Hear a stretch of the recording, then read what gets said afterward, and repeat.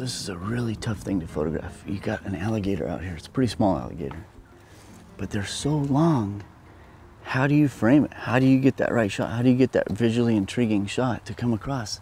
If I shoot right here, I'm with a 500 and I don't know, I'm about 20 feet away. All I'm getting is like mid portion of his body and then the nose, and he's actually looking that way.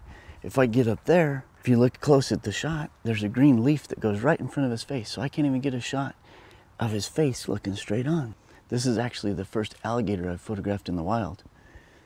So I want to get a really cool shot, but I'm having a really difficult time figuring out what is the shot that we're going to get. Now the solution is I go over and I get my 80 to 200 and I try to get as low as I can, and I'll just compose the whole scene and have some top and bottom. With the 500, I'm pretty limited to get that really cool shot at this point. Okay, now we've got a much better situation to actually get the shot that we want. It's moved now, it's went off of the log into the water, and it's come around and it's moved around so that now just the head is up above the water. It's gonna give us a much better shot for composition because I don't have to worry about the rest of the body now. The focal point now becomes just the alligator head coming up out of the water. Now I don't need the small lens anymore. I use the 500 and I try to get in there to get that perfect shot.